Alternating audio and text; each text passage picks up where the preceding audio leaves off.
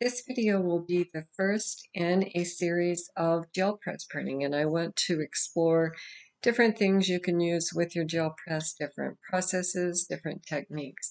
Today we're going to do a one-color imprint utilizing botanicals or utilizing things that I have gathered from my yard.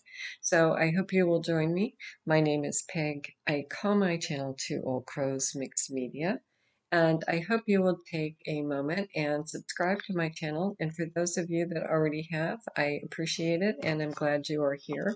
That notification bell, of course, lets you know when I upload additional content. So I'm going to pull out my 5x7 gel press. I have one side of this press that is clean and one side that I need to clean. So you're seeing the dirty side shining through. So bear with me. I am going to cut some A4 paper or some 8.5 by 11 inch, just plain typing paper is what I'm going to use today to experiment and practice with my gel press. So I'm just going to cut that in half to give myself some sheets that are workable. We'll set those aside. And I have gathered a bunch of leaves and different things out of my yard that is off screen here a little bit. There we go. It is just some asparagus tops, some ground cover, some weeds, and just some different things that I chose that I thought had great veining.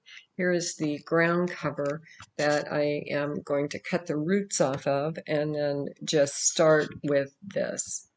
So I'm getting some set aside and I am going to give this one last little clean to make sure that I have pretty much all of the residue ink off of this side of the press, and I'm using a baby wipe to just give that a quick once over. I'm utilizing burnt umber. It is Liquitex paint, acrylic paint. Got a little bit too much on, so I'm just going to set some of that aside to use in our next print. And I am using the brayer, and I am lightly brayering this paint onto the press and getting it in a very even coat. So you can see I have a very thin, fine coat of paint laid down, and now I'm arranging my ground cover just so that it appeals to me. And I'm going to press off all of the ink that is around the outside edges of that ground cover that is laying on my press. I want to pull that paint. I keep saying ink, but you know it's acrylic paint. I want to pull that up. So you can see where I've just removed the outside, and now we'll set that ground cover aside and now pull our print. And there you go. Is that not beautiful? I love the way that appears, and I think this area right here would make a great place to write a quote and maybe stick that down inside my art journal. So I like that.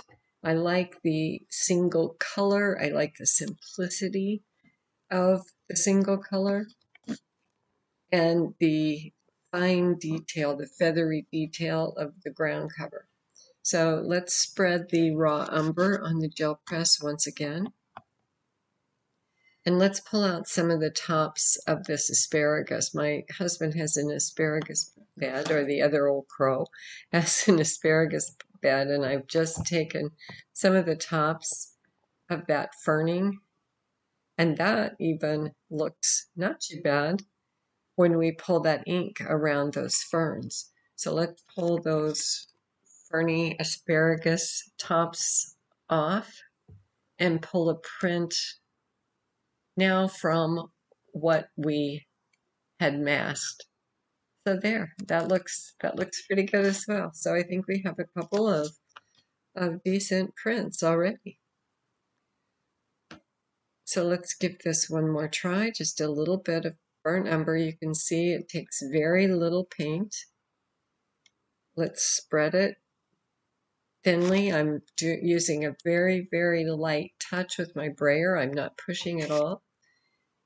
And I have this butterfly brush, and the veining of those little butterfly leaves are very, very nice. The butterfly bush leaves. Just accompany that with a few of these asparagus tops.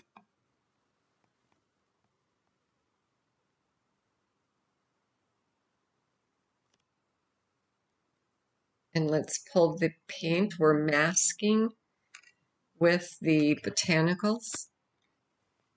So let's pull the paint from around the mask that we have laid on the press. And that doesn't look bad either. So let's pull everything off now. And I'm very gingerly picking that off so I don't smear the paint.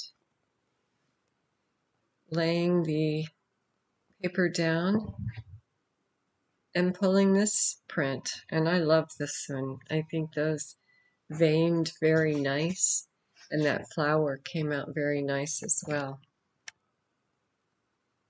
So I went to try it with a different color. So I'm reaching for my violet. I think the violet would be nice. And I love the raw umber.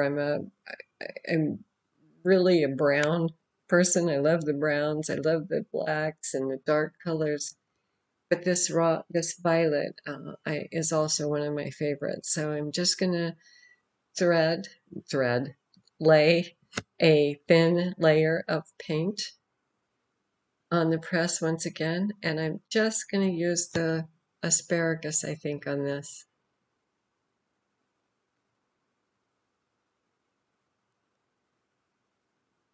Mask it.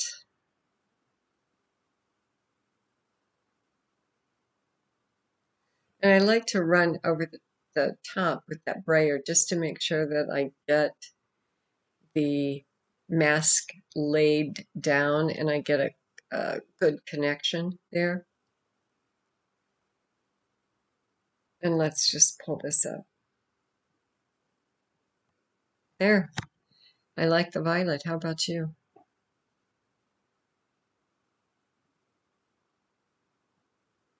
Let's do one more.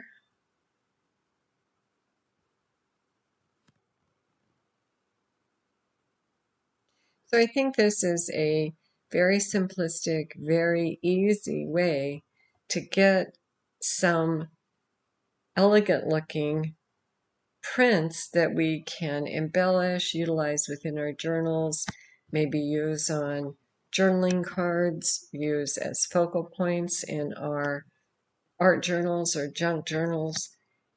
And it's so simple, yet it just appears a little more advanced, I think.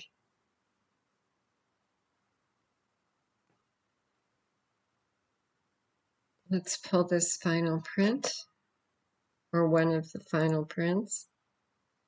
And there, and you can see where I didn't pick up a piece of that flower. You can see it's still laying on the press, so that paint is still masked. So I'm just going to turn my press over and try to lay that down where it should be. And I think we do. Okay, here, excuse me. There we go.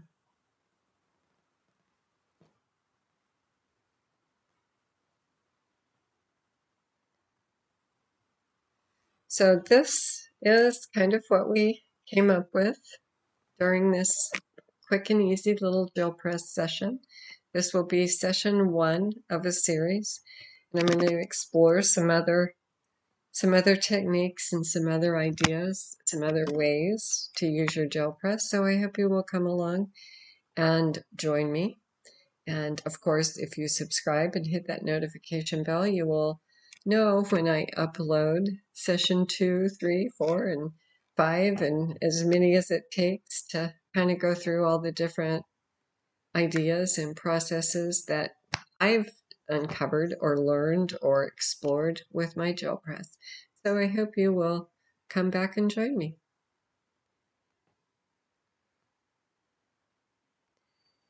Once again, I hope you will take a moment and subscribe. And I have uploaded a couple of, or attached a couple of playlists here that I think you might enjoy. And to those of you that have subscribed, I really appreciate your support, and I always love the comments. Bye for now.